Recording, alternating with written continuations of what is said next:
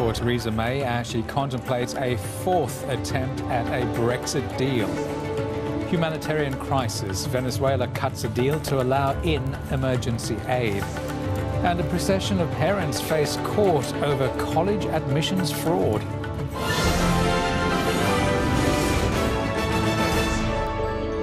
This is SBS World News with Anton Enus. Good evening. Britain has plunged even deeper into political chaos after Theresa May's Brexit withdrawal agreement was defeated for a third time. She described the Parliament's decision as a matter of profound regret.